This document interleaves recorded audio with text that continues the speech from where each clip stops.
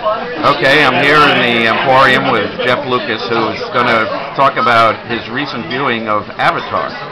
Jeff, so what did you think of the movie? Unbelievable. Is that right? Yeah, out of this world. Did you see it in 3D? Yes. Where did you see it?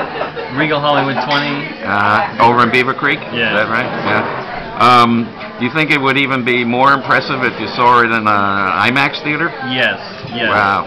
So, what was it that really grabbed you about this movie? Well, there's the special effects, but I mean, I think this thing could be, I'm almost thinking, hands down, I can't think of another competitor for Best Picture. It's just so moving, the story is so compelling. A lot of really touching, heartwarming scenes and moments.